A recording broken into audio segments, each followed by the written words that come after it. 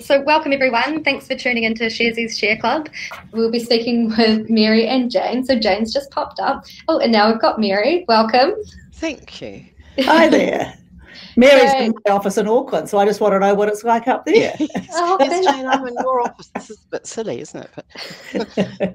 Oh, Mary, are you in Jane's office? Yeah. Yes. Just keep things tidy, okay? This is what happens. Yeah. What happens in this time of virus? Everything weird happens. Yeah. Oh, great. So, who we've got here is Mary Holm, who's a best-selling personal finance author and seminar presenter, and we've got Jane Wrightson, who's the new retirement commissioner at the Commission for Financial Capability. So, welcome both of you, and thank you so much for being here. If there's anything you want to add to introduce yourselves before we kick into some questions on this segment, please feel free to. Anything? Jane, you go. Oh, not at all. I was simply saying I've been in my current role for all of 6 weeks, so I am really privileged to share a screen with Mary Holm, who knows everything, really. So whatever she says is right. Whatever I say should be considered with a great deal of caution. Oh, Jane.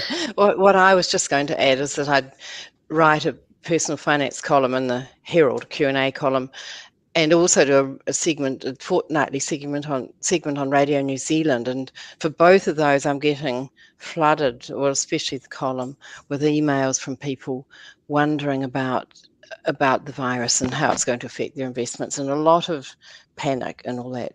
But also people with great ideas about how to make money in this current environment, which are quite interesting questions.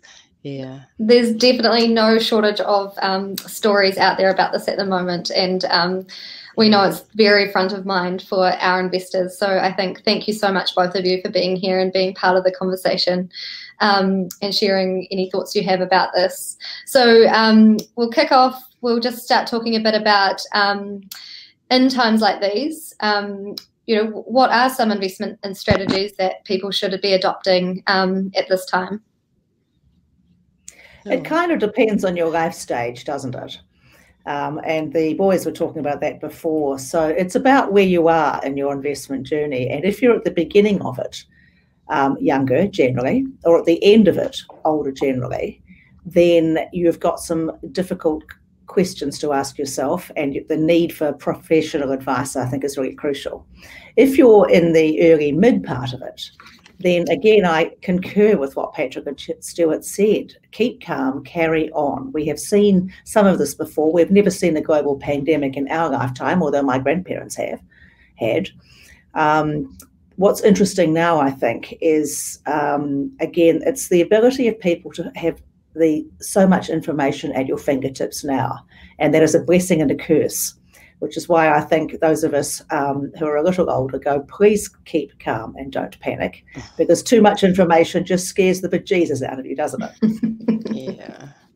Yes. Certainly. I mean, I'm like Patrick, who mentioned he hasn't had a look at what's happened to his investments. I haven't. Me neither.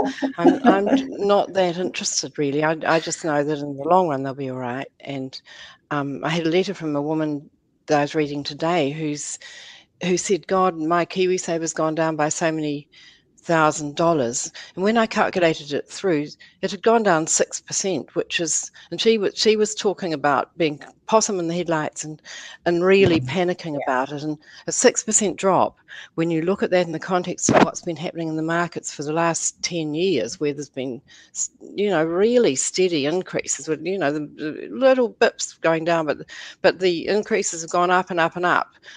It's nothing what's happening really so far. It's in the context of a few years. Yeah. So we had a letter this week that said there is from somebody in their 60s saying they're taking money out of my KiwiSaver account and it's got to stop. Oh, nice. And you're getting down to a fundamental thing between the difference between savings and investment. So the Commission for Financial Capability. What we know is that financial education, or financial literacy, if you like, continues to be incredibly crucial, because this is very hard stuff. We know that the industry traditionally has befuddled us with acronyms and numbers, and we need excellent communicators like Patrick and like Mary to explain it for us. Yeah, it's that that comment from that person is, one of the things that I don't like about the bank providers and some of the other KiwiSaver providers is that that you can terribly easily get access to your account balance. I'm sure you can on Sharesies too, Sonya, but it's perhaps not in your face as much. And hopefully people who use Sharesies aren't day by day looking at their balances. It's really pointless, actually, and they're going to go up and down. And I was looking at some data the other day for the last 29 years in New Zealand share markets. Only 6 of those 29 have there been losses, and in 5 out of those 6, the following year there were big gains. They were gains from between 13, I think, and 24% in the years after the losses. And so nearly always when there's a down year, there's a good year. 13% to 24% is fantastic in the year after. And the one that wasn't was the global financial crisis, where it took a couple of years to come right again. But it always does come right. It always will. And so people have just got to... I think what you said about the Sharesies audience is interesting, because I work on the Sharesies Facebook group just to take a thermometer, really, and because what the people on that group are doing is something I really wish I'd done at their age, frankly. Taken some information and used it to adopt a bit of a strategy. But you can see that people are in a habit of checking their account every day, if not twice a day. And that's fabulous when you're on a roll. And that first couple of months I was working on it, people were so excited, and I've gone up $50 and I've made 2,000 this week, and I bought some more, and it's all outstanding. And I thought, these guys have never seen a bear, and here is the bear. And the point is, they happen, and unless you need the money right now, sit tight. Yeah, or better still, keep investing, actually. I mean, I've had quite a few people saying, the quotes about blood in the streets, that's when you should buy, is when there's blood in the streets. That's what's called contrarian investing, when you put money into the markets when everyone else is taking it out, and when the markets are falling. And you will do better than the people that react the other way and pull their money out when the markets are going down and put more in when the markets are going up. Contrarian investing is better than that, but a lot of research shows that the best way, the easiest way, and the way that gets you the best results in the long run is to just keep on putting a regular amount in. That happens with most people's KiwiSaver, but in Sharesies investments, you can certainly set it up so you do have regular contributions. Can't you, Sonya? $100 a month or whatever, and your $100 is going to buy you a lot more at the moment than it did a month ago. And so it's really good to keep those regular investments going. It's the way to get rich in the long run. I think it was either Patrick or it must have been Patrick, I think, said, be careful if you're stock picking. That's a job for experts, and people think that they're experts and they're generally not. So that's a very aggressive strategy. But go for funds that have got a track record, run by people who clearly know what they're talking about, and don't expect to know more than they do. Or there's nothing wrong with buying individual shares, but get a widely diversified portfolio in a lot of different industries, and don't, you're right, Jane, don't try and pick which particular shares are going to do really well. Aim to get into at least 10 different shares and with a wide spread, and don't try and pick your winners, because you probably won't. And if people are thinking about buying hand sanitizer stocks, there'll be a boom for a year and then there'll be a bust. Everyone will have it left over in their bathroom cupboards for the next 10 years and not buying anymore. So Mary, you mentioned before someone referring to a 6% loss, and you made a comment about that not being such a big loss. Do you mind giving a bit more context about what we're seeing now, and how this relates to other periods in the past where you mentioned you'd been doing some research into other areas or other times where this has happened? Yes, I was just looking at the numbers of, as I say, back to 1991. That was some data I happened to come across, and there were did I already say there were only 6 years out of those 29 years when the markets actually went down in the course of the calendar year? All the other years it went up. And the losses in those years, except for the global financial crisis, and every other one of those losses was 8% or less, minus 8%, you know, which is not that big a deal. Yeah, we have it's been worrying me for a long time that since KiwiSaver started, there was a global financial crisis at the very beginning in 07 and 08, but no one had much money in KiwiSaver yet. A lot of people weren't even in, and the ones who were didn't have much money, didn't take that much notice of it. And since then, it's just been an extraordinarily good market. So anyone who's feeling upset and worried about what's happening lately, if you've been in there, even if you've only been in for a couple of years, but especially if you've been in for 10 years or so, whether we're talking KiwiSaver or other types of investments, you've done terrifically well. And this is just a little adjustment that's going to, you know, the markets might not go down much more than they are now. We don't know. The experts have already said things are not looking good in the future, and so they don't wait for what happens in the future. They sell now if they think it's looking bad in the next few months, and the markets could, you know, start drifting back up again. Who knows when? But yeah, that leads in nicely to a question that's come up from some of our viewers around is there any way to estimate when shares will be at their lowest price before going up again? And what are your thoughts on that?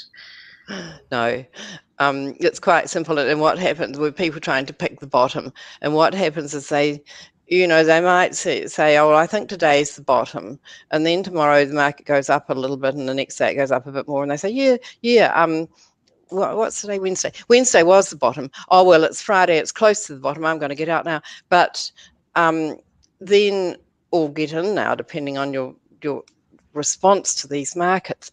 But then, you know, the market might drift back up again for quite a few days, and then it'll go back down again. It'll go down even further. I mean, there's just absolutely no way to pick when a market's turning until about 6 months later, because 3 months later, it still might be going up and then going back down again. My 1987 story, when I was investing my sister's money, not mine, so that was even better. You know, there was chatter all the way through the early mid part of 87 going, oh my God, things are going to be bad.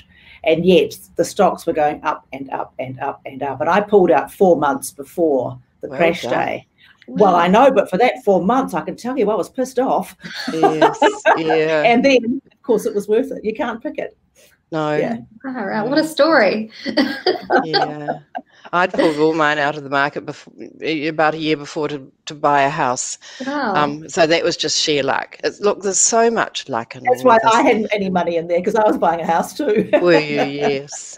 Look, from the perspective of the boomers, you know, you get some good luck and some bad luck, and a heck of a lot of it is luck either way. But you can't beat the steady investing a fixed amount regardless of what's happening. That's what the winners do.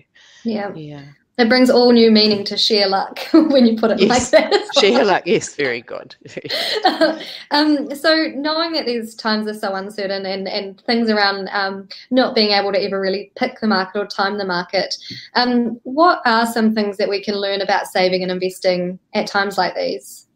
Yeah, there's a lot you can learn, really. And one thing is that markets do go down, and people can learn how they feel about that. But there are two basic questions to help you decide whether you should have your certain money in shares or not. And one is when you're going to spend it. And I say it's really got to be 10 years or more away, certainly 8 years or more away. If it's money you're going to be spending earlier than that, like people saving for a first home in KiwiSaver, that money shouldn't be in high risk funds. It should be in middle or low risk funds. So it's when you're going to spend the money, and it's also your tolerance of volatility. And people are really learning that now who didn't know that before, that they just are too nervous, they can't cope. And if that's you, if you're finding you can't cope with the volatility, even though you're not planning to spend the money in the next few years, please just try and don't bail out now, or move to a lower risk fund or something like that now. Please just try and sit there for a few months and just watch what's happening, remembering that after most downturns the following year you get a big upturn. Yeah. And if not, a year or two later than that you do. So it's really sickening when people sell when the markets are down and make that loss real. That's Otherwise, right. at the moment, it's just on paper. It is. And if you've got really high anxiety about this, then, and if you're contributing into a regular investment, say, then maybe stop doing that. But keep what you've got invested. Yes, although I hate to see people stop the regular investing. I know what you're saying, Jane. I mean, because some people want to just... I'm a chicken around this. Yeah, if people just want to do something, the something to do is learn that you're in a fund that's too risky for your personality and take steps to change that. Maybe move, a quarter of your money out now, and plan to move a quarter out in 3 months' time and a quarter out in 6 months' time, something like that. So at least you don't end up moving the whole lot out at what ends up being the very bottom, which we can't foresee until later. Yeah. Of course. So things like, are there any tips or things of how you should structure your finances to help ride out these types of events? Yeah, well, if we're talking the whole virus situation, some people might lose their jobs, despite the government stepping in and doing some pretty exciting stuff, actually, to sort of keep the jobs going and keep the economy going. But even so, there will be some job losses, etc. And that points up the need for a rainy day fund. That a lot of people, I think, haven't quite really bothered with. And it's really a good idea to have 3 months' income, ideally. I think a good place to park it is in 1 month term deposits, because then you can put any emergency spending on a credit card, and by the time you have to pay the credit card bill, the 1 month maturity would have happened and you would have got access to that money. So it's really important to have that money there for people. It makes it a heck of a lot less stressful when things don't go well. It does, and the rainy day fund looks so boring when things are on a roll, doesn't it? You sit there and go, look at that money earning nothing in the bank. Yeah, exactly. Now's when you need it. Yeah, and if you have a look on interest.co.nz, or that's one of the websites that lists the interest rates on the different types of different banks' term deposits. Go for have a look there, because there is quite a lot of variation in what the different banks offer, and you might as well get the highest rate you can. You don't have to go with your own bank. Banks aren't particularly loyal to customers always, and so I think customers don't have to be loyal back necessarily. Yeah. And there's lots of tips and tools on our Sorted website. If you're feeling really nervy, then go and play around with some of those and see what your own position looks like. And then obviously talk to your provider or an advisor if you're starting to get worried or you think you're in the wrong place. But you can take action, which is learn yourself some more stuff, but try and ignore some of the chatter around all of this and go to reputable places, interest.co.nz, Mary's column, our Sorted, and get some calm information there, which will help you think about what you need right now. And as all of us are saying, if you don't need the money right now, be very careful about taking any swift action. Yeah, so that does lead into the next question, which is, say we talked a bit about how people might be feeling some anxiety now. Say you were considering selling. What should you think about before selling your investments, and then how do you know when to sell? That's one for Mary. When to sell, not because the markets are down, please. I mean, the reasons to sell are that you need the cash to do something, maybe to buy a house, or as you're approaching retirement, you might be starting to think, well, I need some money coming out of my investments to supplement New Zealand super. Though that's when you should sell, not when the markets are going down. But now there's something else to your question, Sonya. I'm just trying to remember. When you should how sell, do you know when to? When to sell? Yeah. So it's when you need the money is the basic question, and I had an interesting correspondence in my Herald column recently about which shares you should sell if you've got a range of shares. And there are two schools of thought on that. One is, let's say you had a portfolio of 10 shares and they were all about 10% of your portfolio. So you set it up, which is a good idea to make them quite even sort of holdings. But if one company's done particularly well, after a while it might become 15 or even 20% of the portfolio just because it's grown so much. And so one school of thought says sell some of those because otherwise that one company is becoming too dominant in your portfolio. I mean, some examples of how that could happen is people might have recently been thinking Air New Zealand's a good bet or Auckland Airport's a good bet and been overweight in those particular shares, and look what's happened. No one could have foreseen how those two companies would be hit. So it's quite a good idea to sell down the ones that have got big. It means you're selling your winners, and some people don't like doing that. They think, no, I love that share. That's the one that's done so well. But, it might be the one that turns around later. Then there's a whole other school of thought, which is to sell an experienced investor sent this into my column, sell the ones that have dropped more than 20%, not when the market's dropped 20%, but when they alone have dropped, whereas the rest of the market's cruising along. Get rid of those before they do even worse.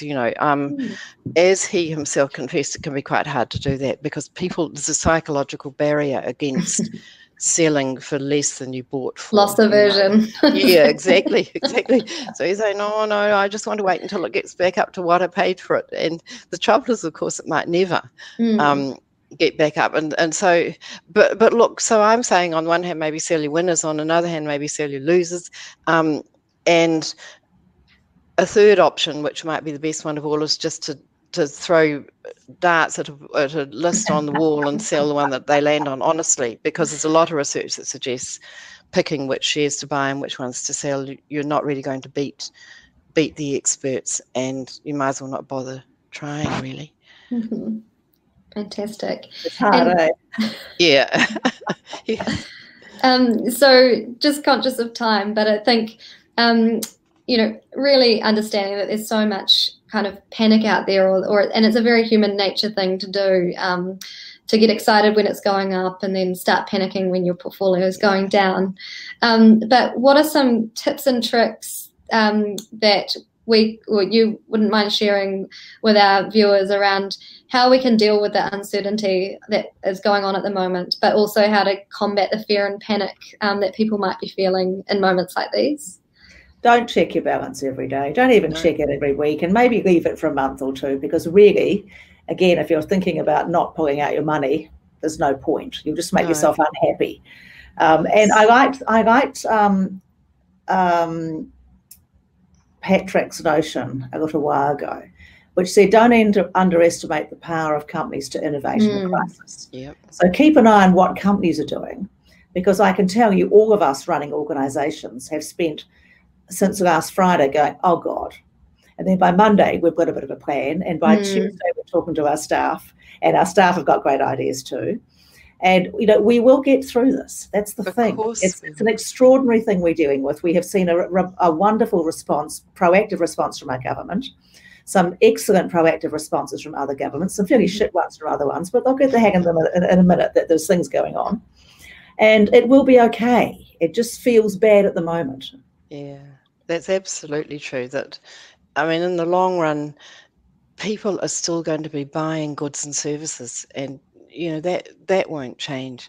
And so companies that provide the goods and services are going to keep on making money.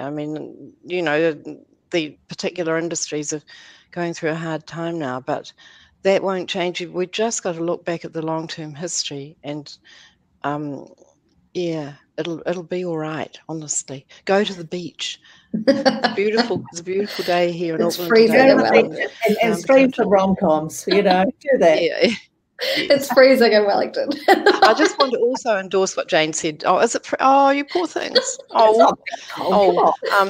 Well, go and build a fire or something like that. But I just want to endorse what Jane said about the tools on Sorted. There's a lot of really good, easy to use, and in some cases, kind of fun tools on there too. So that'd be a neat thing to be doing in an evening, playing around on the Sorted website and seeing what you could learn there, and also get a bit of entertainment out of some of it. So good. Well, thank you, both of you. Any final thoughts that you'd want to share before we wrap up that we didn't explicitly cover? Relax. It's all right. Relax. Yeah. Well, what a lovely sentiment to end on. I feel very calm myself. So thank you, both of you, for being a part of this and for sharing your fantastic thoughts and opinions about what's going on. I can already see some great comments coming through about how much people are appreciating this. So I think thank you, both of you. So as well, thank you everyone online for being so responsive to having to change the event and responding to these crazy times. But I think a bonus is that we've been able to also share this with more people and make sure everyone's getting the same experience. And thanks for the speakers for being so willing to kind of accommodate and change based on what's going on. I don't feel like we've lost any quality from having it online, which is fantastic. Thanks, everyone. Thanks, Jane and Mary. Fantastic. Thanks, Sonya. It was fun. Now we'll definitely go and have a wine. One of our yes. come through.